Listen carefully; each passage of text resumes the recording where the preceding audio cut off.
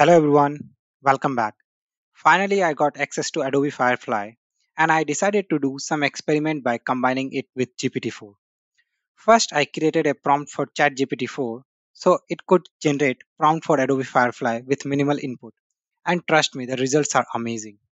So let's have a look at prompt first. So the prompt structure is very much similar to my previous prompt, which you have seen it in Stable Diffusion, Leonardo AI, or Midjourney, but I have refined a lot of things in this prompt, removed unwanted stuff, and updated the important points to note. So I made some changes here and there, and after refining this prompt, it is ready. So let's take this prompt and start creating images. So before I start, I just wanted to give you one more details that I'm working on another prompt, which will create a text effect for Adobe Firefly, and you can create effects like this. So you can have a look at here. So once that prompt is ready, I will create another video and post it. So you'll see here I provided the prompt and I'm using model GPT-4. So let's start asking for the prompt. I'll go with very simple word, just a landscape, and see what we are going to get.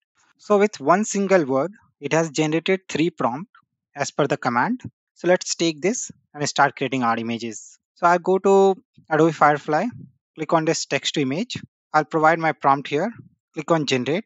I'll go to this and change the widescreen 16:9 because that's what will look good here. And I don't want any art. I want content type to be none. So let's see. So these are the four images which was generated using our prompts. So let's have a look here. So these are really hyper realistic images. Looks really clean. Doesn't look like actually AI generated images. That's great, right? So let's have a look at the prompt of what was generated. So you'll see that it has added a description, then a camera detail, then shutter speed and ISO details. So that was really great. So other prompt was about watercolor painting. So let's have a look here. So images are really cool here. It does look like a watercolor painting images. So that's great, right? So let's go ahead and try generating some other prompts and we'll see the results. So I generated another two prompts. I just wrote a pixel art prompt and another one was alien spaceship design. So let's have a look here at the images. So you'll see here when you do pixel art, it will generate images like this and it is smart enough to tag as well. If you have anything like digital or pixelate, it will tag on its own. So let's have a look at the image. Another one was spaceship design. So one very important point here is you have this content type, right? If you keep the prompt same, but if you change the content type, you will get different kind of images. So let's see here.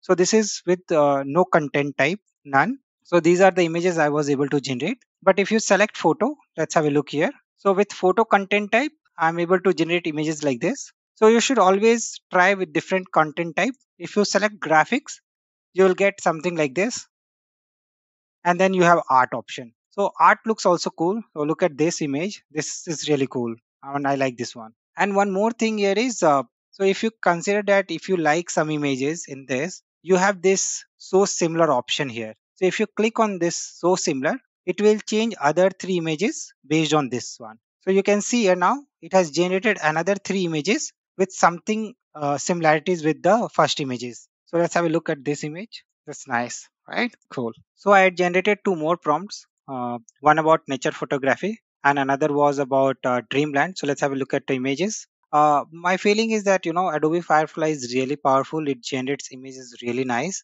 Look at this one. I mean, this is amazing. And one more thing I wanted to talk about, when you generate prompts, sometimes you may have word in your prompt which is restricted by Adobe, and we don't know which word is. So you might have to change the entire prompt. Okay. That's all for the day, guys. If you like this video, hit the like and subscribe button, share with your friends, and see you in the next video. Thank you.